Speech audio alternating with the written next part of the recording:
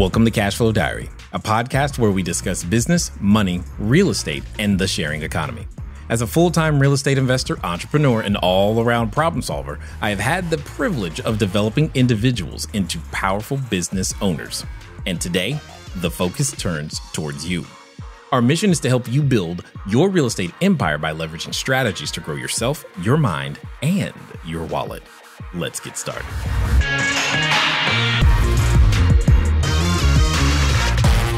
Mike, you got a 4-bedroom, 1.5 bath, Mike. Feel free to tell me what you want to do with this, so that way, when I get to that part, I'm ready. 20 to 23,000 repairs. Okay. Taxes. You like the taxes of $2,500 a year? Okay. And also the 1.5 bath. The going rent for this home is $12 to $12.50. Tenant pays for all utilities. Okay. I have many properties in this area and feel that I can purchase this property for $30 to $32.5. Total maximum investment is $55.5.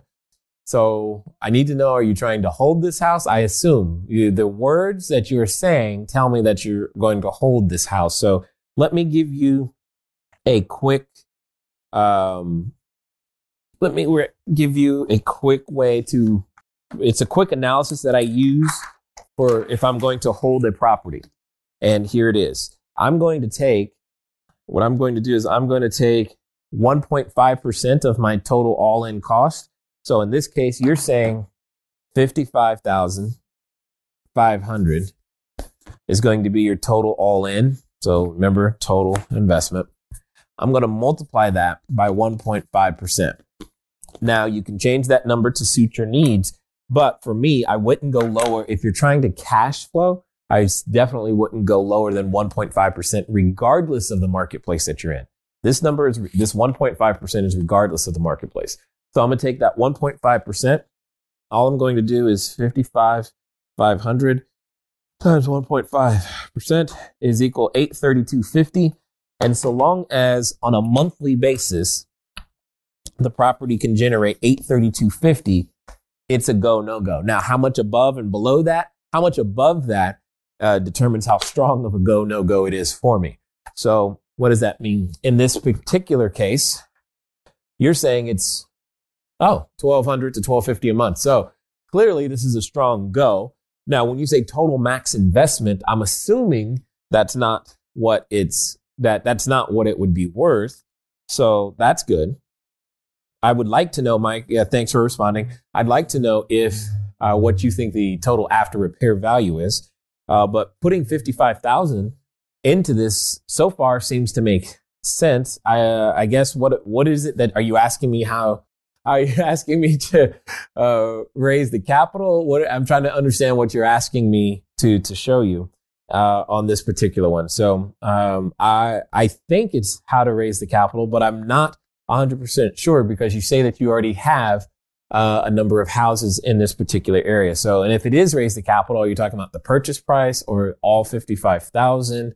That's kind of a little bit, I need a little bit more information and we're almost there and I can give you some direction on what to do here.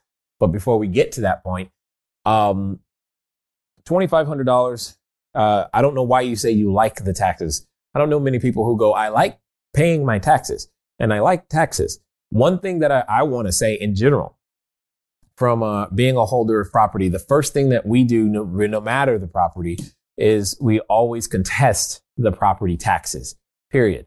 There are CPAs in every jurisdiction that I've worked in thus far that know how to contest property taxes. And there's usually someone who will do it on a contingency basis, meaning that their fee is a percentage of the savings that they actually generate for you. So I never like property taxes.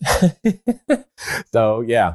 All right. And it says you're asking, is this a good investment and how to raise the capital? Okay, cool. That's what I thought you were going to do. All right. So we're going to get into what I call the Profit Analysis Quadrant because I raise capital. Anytime I'm raising capital, this is how it's done. I use this for those of you who have participated in our Raising Private Capital Mastermind group. This is something that we go over, and you'll in great detail. It's something that we use all the time. It's just how I do it. So Unfortunately, we don't have enough time right now to just go into each section, but I'm just going to show you how to do it. And know, Mike, that since you are in the Raising Private Capital Mastermind group right now, you're going to get a very detailed video that breaks down each of these so that you have the ability to go out there and raise more capital too. This is, you've heard people call the napkin presentation. This is my version of the same that has the ability to do so. So over here, we're talking about appreciation. Here is depreciation. Here is amortization. And this is the cash flow. Okay. So I'm going to calculate all of those in this particular situation so that we know what the total deal pays. And then, Mike, all you have to decide is how much of each quadrant you want to give away. So what I mean by that, and just so that we're clear, this is quadrant 1, this is quadrant 2, this is quadrant 3, this is quadrant 4. Okay. What I mean by that, these are 4 of the benefits. This isn't all of the benefits, but these are 4 of the major benefits, as specifically financial benefits as it relates to real estate.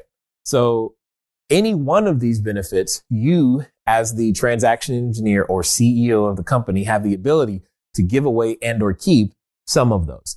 Depending on how many benefits you give away or keep, that's what's going to attract your investment capital. All right. And that's it. It's just no more complicated than that. So in this particular case, we know that we have an after repair value of 100K. And we're saying, and for the sake of this conversation, I'm going to keep the number simple for me and say that your total investment is going to be $60,000. That's what I'm going to say. I'm going to say you need $60,000. Therefore, what you need, or what you have, or what you'll have at the end of the day is an equity position of $40,000. Okay. That's what you have.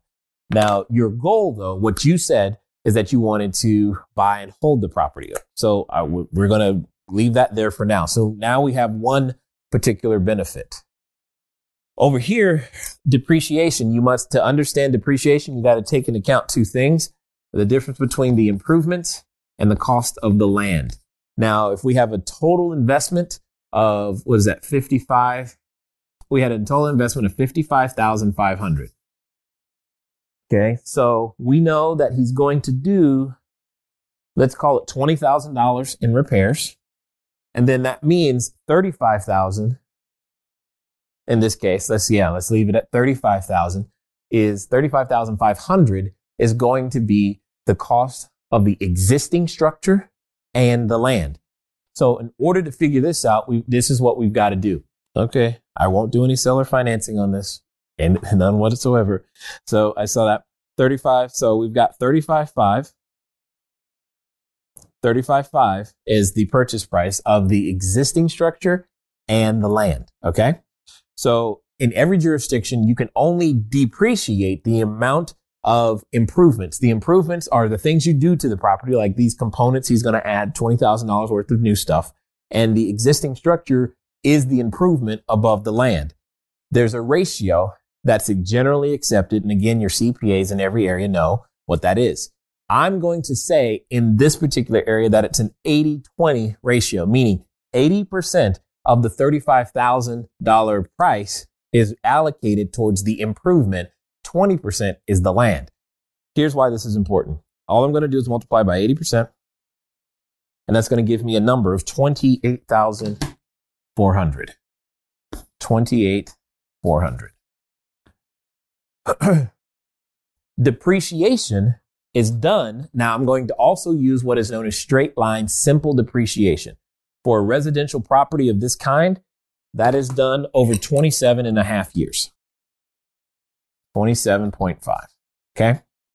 All I'm going to do is add up these two numbers and divide by 27.5. 28.4 plus 20,000 divided by 27.5. Did I do that correctly? Excellent. Is 1760.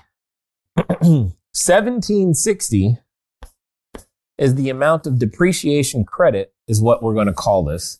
Depreciation credit that is available to be had in this deal every year using straight line depreciation. Now, to fast forward really fast, Under no circumstances would I recommend doing straight line depreciation. But at the same time, you got to understand, I'm not a CPA. I'm just a guy that uses these things all the time, showing you how I would do it. But straight line depreciation at least gives you 1760 of depreciation credit. What does that mean? That means you multiply this number by the tax bracket, and that's going to determine your dollar for dollar value. So in this case, if I'm in a 30% tax bracket, state and federal, I can get $528 every year as a credit from the government, right? So that's 30%. Well, here's the other question. What if I'm in a 50% tax bracket? So we have 1760 times 50% is 880. What that simply means is, if I'm in a higher tax bracket, depreciation is more valuable to me. Because you mentioned, Mike, that you have a number of other properties, I'm going to bet that your tax bracket is going to be on the lower end of most of the numbers. It's going to be on the lower end, which means someone who has high income and likely high tax bracket is going to benefit more from this quadrant than you are right now. That's possible. May not be true of your situation. Got to talk to your CPAs, attorneys, etc. But here's the point. There's 1760 available to be had and split up one way or the other. So we've got $40,000 of equity, 1760 of depreciation. The next thing is amortization. I'm going to make the assumption, and this is a total assumption, that what you're going to do is you're going to fix this, and then you're going to rehab the money, rehab the property, refinance the property.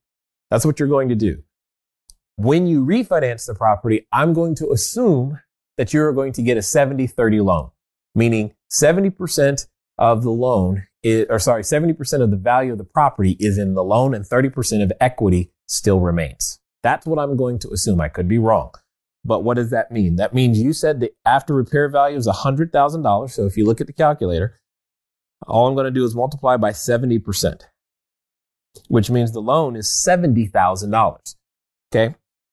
So we're going to end up with, at the end of the day, I'm fast forwarding to the end of the day, $70,000. $70,000 loan balance. That's what we're going to start, because you said you wanted to buy and hold it. So what I'm going to do is a calculation to figure out how much of the principal is going to be paid down over the first year of ownership. Okay. Over the first year of ownership. That's what I'm going to do. So over the first year of ownership, let's go on a 30-year loan. And I'm going to be ridiculous and say you had to pay 6% interest. Okay. I'm not saying you will, but it's fixed. 30-year loan, 6% interest. This calculator is telling me that your payments are going to be $419.69. That's what it's going to be. But what I want to know is how much principal has been paid down completely. So what I'm going to do is I'm going to use the calculator to calculate the amount of principal from payments number 1 to payment number 12. And it tells me that $859.67 is the principal. $859.67 is the amount of principal paid. Okay. Over the first year.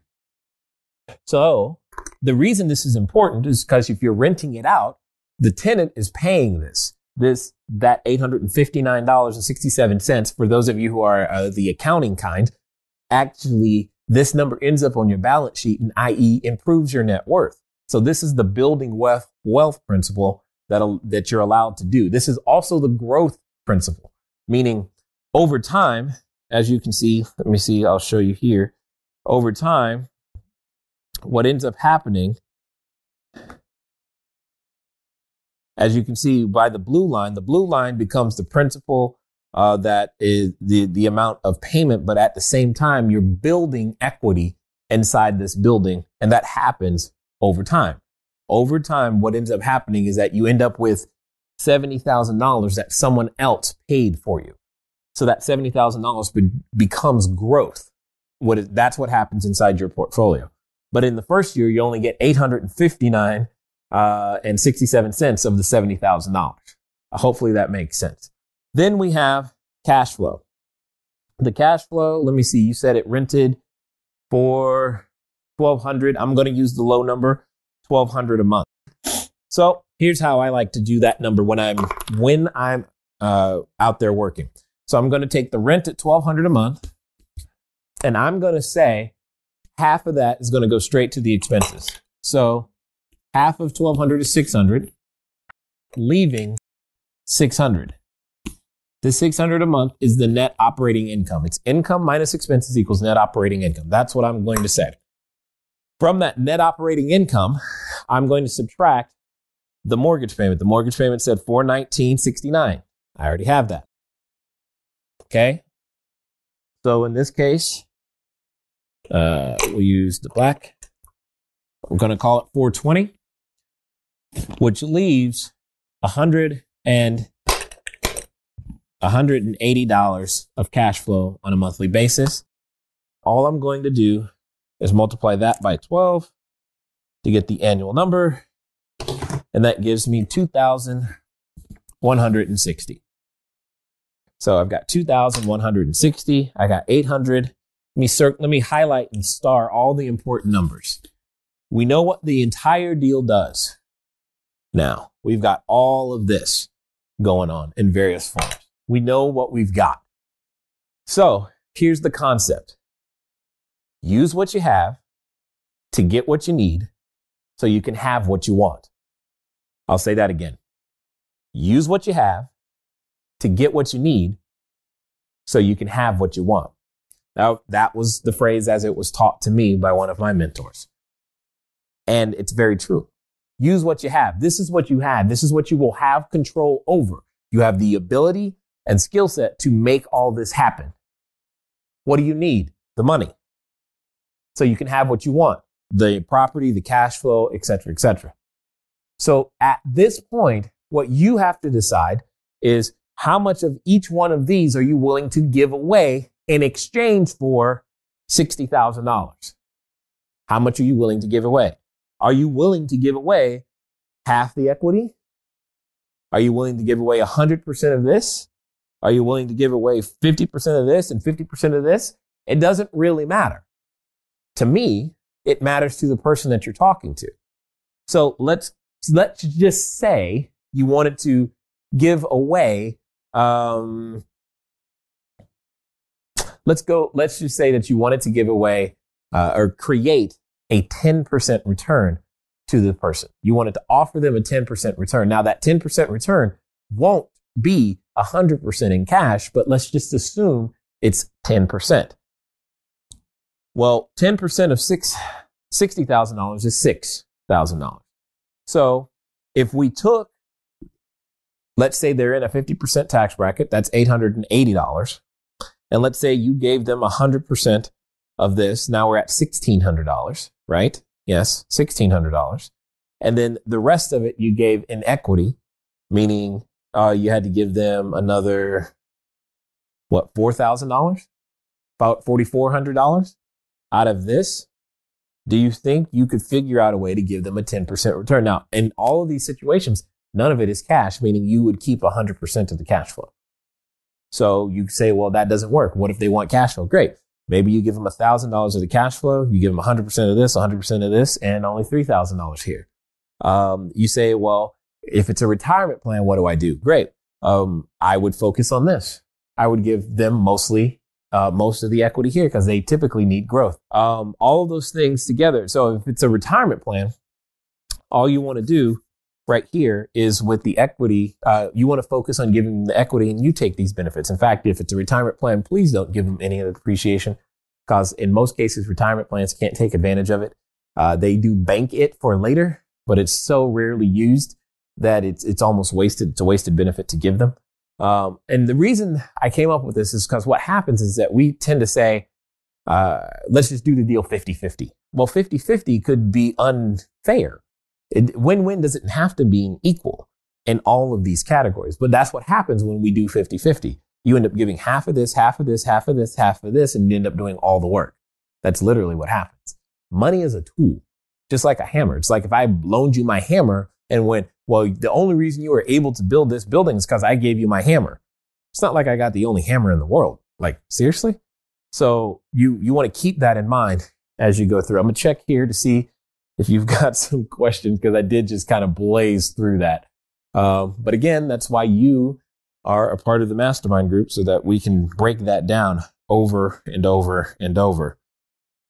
What all is in the expenses? It seems high. Correct, Daryl. You are 100% correct. The $600 is meant to be high. You're right. I did that on purpose, because if it works this way, the only goal you now have to do is to learn how to manage that 600 better. If you lower that 600, then great. That's the whole point. That's also why I wasn't satisfied with the answer of I like $2,500 in taxes, because that stinks in my opinion. But that's my opinion. So I wouldn't dare do that. And let's see. 1, 2, 3. Typical taxes. Whoa. Asking, is this a good investment and how to raise capital? Will the seller finance? Ray, in this case, I did this with no seller financing. So if the seller were financed, sure, that's going to change this structure a little bit. It'll change this structure a lot down here, but I'm assuming no seller financing. Let's see. Jorge, you're not here. What is in all the expenses? I think that answer. Typical taxes are $4,500. I do contest all. Okay, good. All right, good. Okay, I'm glad. That makes me feel better, Mike. Thank you. I was getting a little concerned. But yeah, even if it is already low, I still contest anyway. There's never a time where I don't care what the number is. I want my taxes as low as possible. So let's see. Anyway, as you guys can see, mastering, yes, it's exactly like Mike is talking about. Learning to master the profit analysis quadrant is tremendously important. It's not just about doing the numbers. It's about understanding for whom these numbers make sense. It's not just numbers. And most people want to jump straight to the numbers when it comes to it, to doing a deal, and you can't, because these benefits all affect people differently, and not everybody's going to make use of the benefit. That doesn't mean they don't need it or, don't give it to them. It's just, it seems like a waste to me. And this is how I found this out, is that I had raised a lot of capital from retirement plans, and I was paying them checks on a quarterly basis, because we typically pay on a quarterly basis. And then my CFO said, "Hey, Jay, can you call all these people, because they're not cashing their checks?" And I'm like, "What do you mean they're not cashing their checks?" She's like, "They're not cashing their checks." And I was a little frustrated because I had worked hard to create that cash flow, right? And they're like, "Yeah, we didn't cash them because we don't have anything to do with them. That we're just going to put the money back in there. It's just going to sit." And in my head, I'm going, then why did I give it to you? Interesting. Because I could have used that money and I should have given them more appreciation, more of the equity build, more of the forced appreciation. That's what this was about. And I learned that was not the way to go. So you can learn to do the same thing. And that's where this comes from. This is how this is used. This is just one of many financial tools that I use in order to get deals done.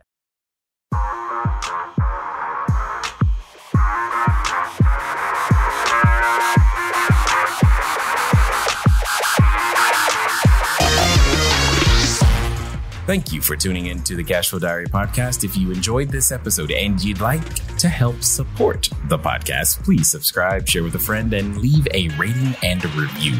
If you'd like to keep the conversation going, head over to cashflowdiary.com to sign up for our email list, as well as check out all the links and resources in the show notes. Thank you again. Until next time.